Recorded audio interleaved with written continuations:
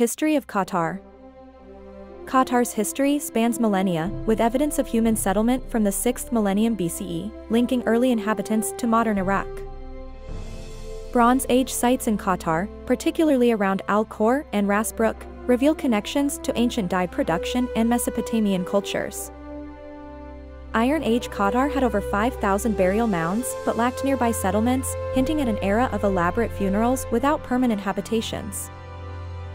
The adoption of Islam in 628 CE and subsequent growth in camel and horse breeding marked the early Islamic period, with advancements in pearl diving during the Abbasid era.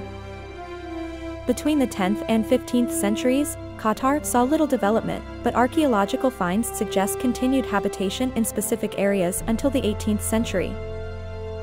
European influence began with Vasco da Gama's 1497 voyage, leading to Portuguese, then Ottoman, then British dominance in the Gulf region. By the 18th century, tribal dynamics and European trade interests shaped Qatar's pre-modern history, setting the stage for its modern statehood.